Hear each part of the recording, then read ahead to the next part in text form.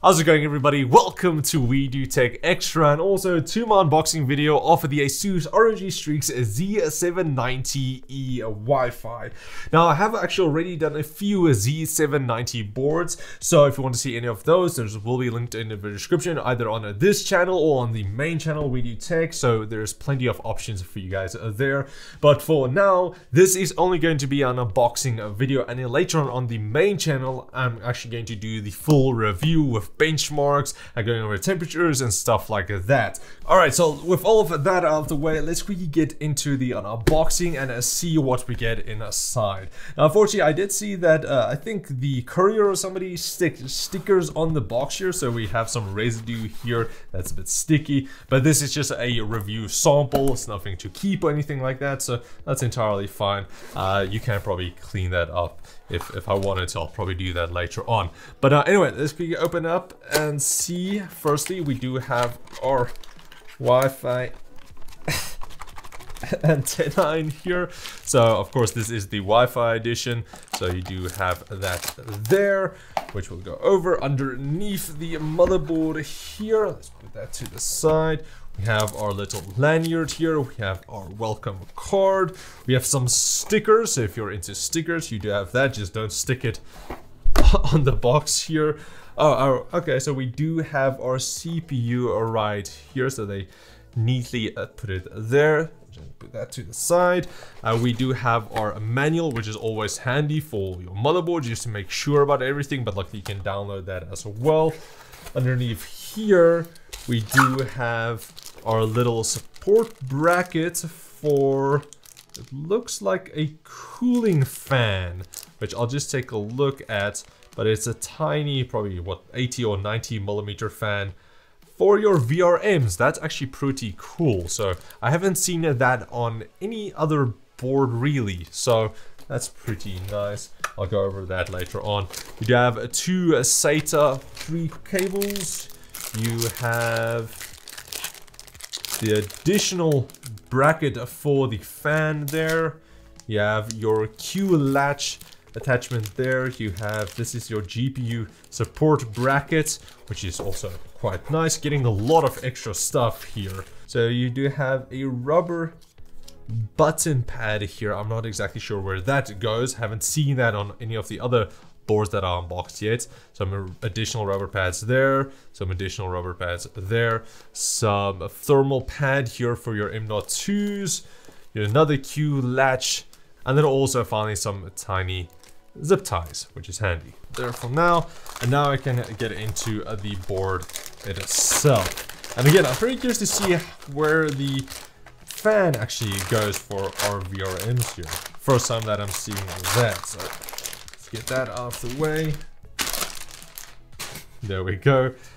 And here we have it. Now this is actually a bit of a different design compared to the other E boards that I have actually taken a look at, because I have done a few of the ROG STRIX Z90 and Z70-E boards. There's so many over the couple of years that I've actually done this stuff. So it actually looks a bit different, more different compared to some other new versions of boards. So I do quite like that. Now, just before we get into the rest of the board, let's quickly talk about the pricing, because it does look like the board is retailing for $500, which is slightly bit more compared to the Z690E when that released, and that was $480. I do still have my video up on that one, so you can check that out if you wanted to. And for here in South Africa, it's retailing for around 12,000 Rand. So again, it's up there, but it's an ROG STRIX board and it's going to have everything that you would really need. Now, I am going to pair it up with the i7-13700K, so I think that's going to be a perfect combination between price and performance.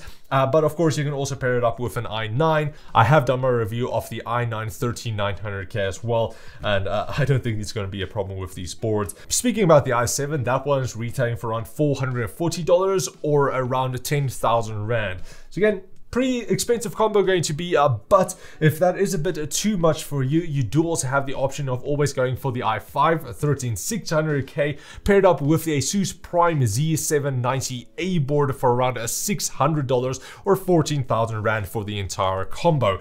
I've actually already done a video for that one, so it's perfect for that. I will leave a link in the video description. I did all of my benchmarks, unboxings, everything, so definitely check that out if you are in a bit more of a budget. But if cost isn't necessarily that big of an issue for you, then this is definitely going to be more up your alley, especially if you want to go for the i9. So you do have a few options that you can go for. Now, as for the design of the board, I have to say I do like it quite a bit. It's full black like majority of the ROG boards, but I believe you do have a white versions as well. Not necessarily for the E, but I believe you have for the A.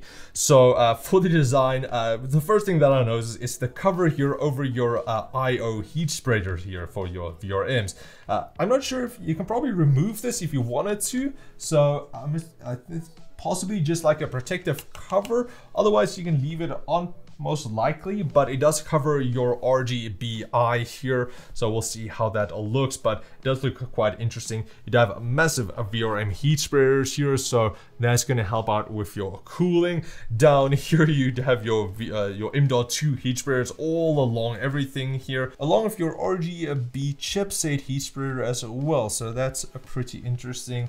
And everything else does have some cover as well, so looks pretty cool. On the back here, you'd have just a nice looking design on the back. No really anything armory going on here like some of the other boards. So you do have support brackets there.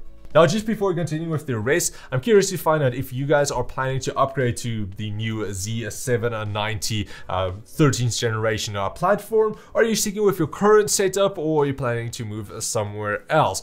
I'm pretty curious to hear what everybody's planning to do with all of the different hardware being released these last couple of months. So let me know down in the comments below. Now, with all of that out of the way, let's get into the CPU, because of course this is the LGA 1700 socket. It's the same one that we had on the Z690 platform and also the 12th generation Intel CPUs. So you do have the option of mixing these up. You can use a 12th generation CPU like the 12700K, or you can use the 13700K on the Z690 board. So you do have plenty of options to choose from there. But for this video, there's going to be no benchmarks, unfortunately. Those ones will come out on the main video. Again, I'll link in the video description. Now, as for our VRMs, you do have a 18 plus 1 phase digital VRM setup here. And I believe it is 90 amps as well. So there's plenty enough for majority of CPUs, and I believe even going to be for the 3900K. Just make sure about your cooling then, because that CPU does run quite hot. Not necessarily for the VRMs, but just for the CPU in general. But now for these temps with the 3700K, we'll see actually how the VRM attempts perform, again, on the main review. Now, moving on to our memory, we do have 4 dual channel DDR5 DIMM slots that supports a maximum of 128 gigs, 13 gigs per DIMM, and then it's a fully better. A bird just flew into the house. Well, I'll sort that out later. All right, where was I now? Now, as for speeds, it is rated up to 7,800 megahertz plus, so you can go higher than that if you really want to do some crazy overclocking, but 7,800 megahertz is plenty. And along with that, Kingston did send over their new Fury Renegade memory, which is quite a bit fast. So these ones, I believe, run at 6,800 megahertz. So we'll use these ones in our full review. And I believe these ones are so new that they're not even on Kingston's website yet. They go up to 6,400, but these ones aren't available there yet. Now, of course, you do have some DDR4 options for the Asus boards as well. I believe there's the A version of the Strix boards, and then also some of the Tough and some of the Prime boards. So you do have options if you want to go that route, but for majority of the high-end systems, they're only DDR5. But again, you do have your options there depending on your price range. If you want to see more motherboard videos like this, subscribe to the channel because I do have a couple of more to come, along with more even on the main channel, so subscribe on that one as well. Everything will be linked in the video description. Now moving on to our PCI Express slots here, you do have 3 full-size PCI Express slots, with the top one being a PCI Express Gen 5 and the other 2 Gen 4. The top slot is also running at full 16x speed, whereas the bottom 2 are only 4x speed for some additional add-on cards. Also, the top slot does feature a Asus armor design, which does help prevent the board from bending when installing some of these massive RTX 40 series cards. So that's definitely going to help out with that. I'm also really happy to see that you do have your Q release button here, which just makes releasing your GPU when inside the system that much simpler. So just how it works is it locks in place, and then all you need to do is press this button and it opens up like that. I do also like the new version of these, whereas the previous one, it just opened it up and it stayed in place where you need to push it back, whereas these ones actually pulls it to the side, kind of like that, where you need to kind of push it back there, whereas these ones just slide to the side, and that's pretty much that. The quick release button also makes it quite a bit easier if you have a massive GPU, along with our heat spreader here for our M.2s. So now speaking about our M.2s, you do have a 5 M.2s here, which is pretty crazy. So you have your top slot and then also 4 down here, one there, one there, one there, and also one there. Now the top slot is a PCI Express Gen 5, so you do have all of your speed there. If once we actually have Generation 5 M.2s available, you'll be able to use that there and get crazy speeds, which probably won't be needed for majority of us. So, but if you want to go all out, you do have the option there. But the other 4 are PCI Express Gen 4, which is still going up to what, over 7,000 megabytes a second. So that's plenty of speeds, and you can rate them as well.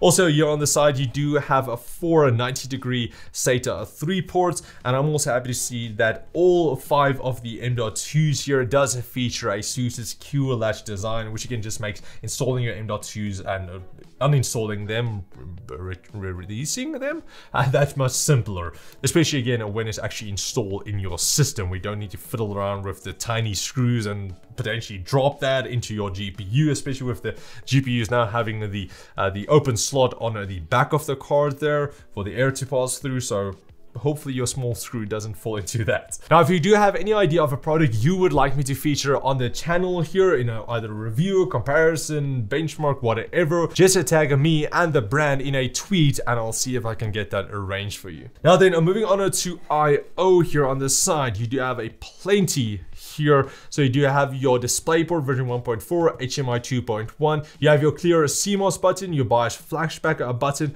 4 USB 3.2 Gen 1 type A ports here in blue, you have 7 USB 3.2 Gen 2 ports, one of them being type C, those are 10 gigabits, and then also you do have your BIOS USB here as well for your BIOS flashback. You do have your single USB 3.2 Gen 2x2 20 gigabits a second type C port as well. You do have your 2.5 gigabit Ethernet port. I would have liked if that was actually 10 gigabits, but that's okay. But you do have your Wi-Fi 6E here as well, along with Bluetooth 5.3, I believe.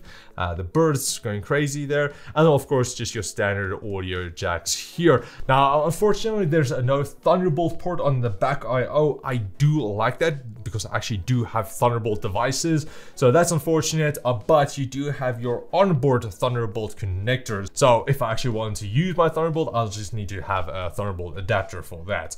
But speaking for the rest of the onboard connections, you do have your dual 8-pin CPU power connectors up there. You do have your QLED codes up here. You have your start button here as well. You do have your Q code up there as well, along with your alternative PCI Express mode switch. But I'm not exactly sure what that does as of yet. It's auto and then red, so maybe that's for max power or overclocking or something. I'll check. I'll see what that does actually in the full review. You do also, of course, have your 2 USB 2 headers. You do, of course, have your USB 3.2 Gen 2 Type C header that does actually support a power delivery of 30 watts. So if your case does support that, you can charge your mobile device a lot quicker, so that's pretty nice. You do have your USB 3.2 Gen 1 header here as well. I almost missed this. On the side here, you do also have another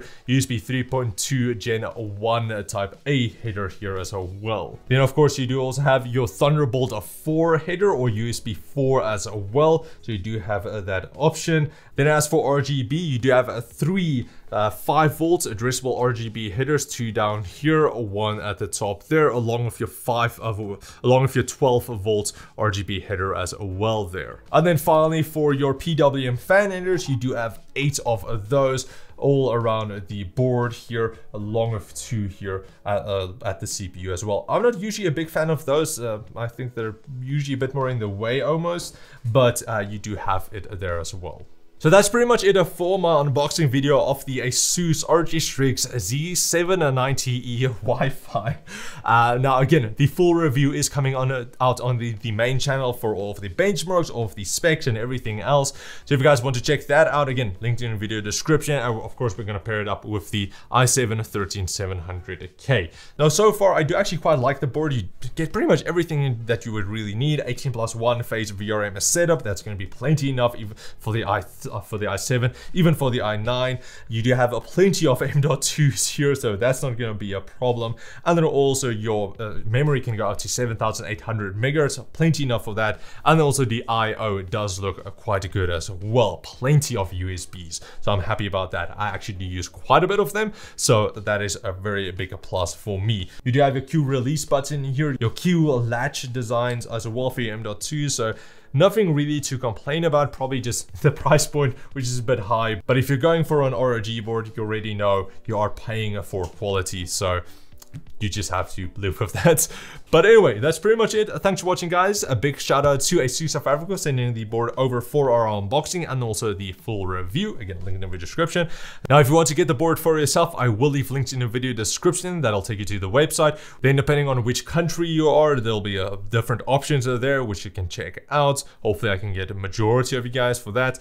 But now that's pretty much it. I do hope you guys enjoyed this video. If you did, please like, share, subscribe, and comment like always. I'll check all of you guys next time. Cheers, guys.